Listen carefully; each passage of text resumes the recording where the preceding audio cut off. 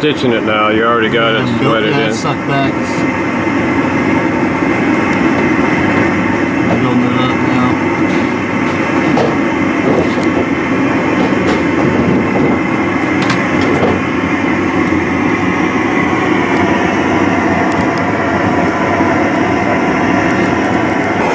That little bench furnace been working all right? Yeah. Yeah, they work great. Well, what are you dipping it in? 50, Ruby. 50-50 with water or? Yeah. Yeah. Ruby and water. Is that 50-50 solder or what? This is lead free. Oh, that's lead free, Yeah. pure tin. Yeah. How do you find that to solder? About the same or? Not like the good old days. It's got to be a little bit hotter. And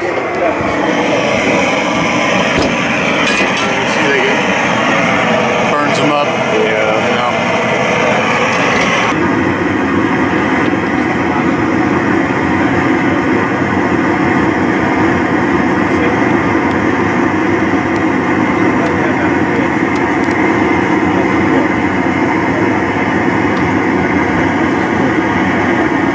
Now this is Paul Osterloh from the Dorval Slate Company, Dorval Restoration, and he's soldering with hand irons here. What weight are those hand irons? Do you have any idea? 3 and a 1. So there's one. There's number 2 there. Can you just give me a few tips on soldering with hand irons? Well, I mean, if you're soldering with hand irons, you know, the seams, it's a lot easier if all your seams are nice and tight. Yeah. And so those seams, those aren't riveted or anything?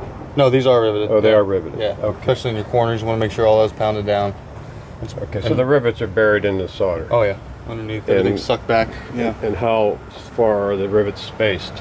Usually I do mine about every 3 inches apart. Oh yeah. Depending on how tight you need it to be.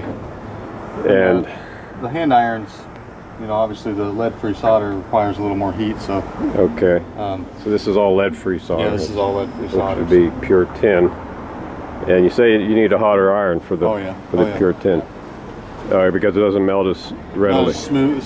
You know, the leaded solder, you know, is really great to work with. Yeah. I mean, it's super controllable. This kind of, you know, sometimes the initial touch to get everything going there's a lot of heat right there.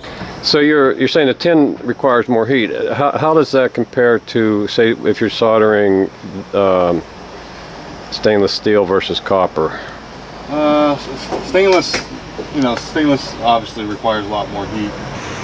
And if you were going to give advice to somebody who's just learning how to solder, would you say recommend that they practice in a shop? Absolutely. I mean, my biggest thing with this is getting used to would be your verticals. You know. I see. I mean, practice, you know, is definitely the way to go. That way you learn control your heat. You know, you get a better idea of how hot. So tell me, why don't you use, let's say, a propane iron or a acetylene iron like a lot of guys use? I always use just traditional oven.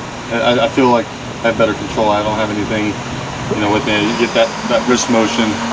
It's hard to control when you have something pulling on you, you know, a hose or something. You just have that control. You know, you learn that groove. Yeah.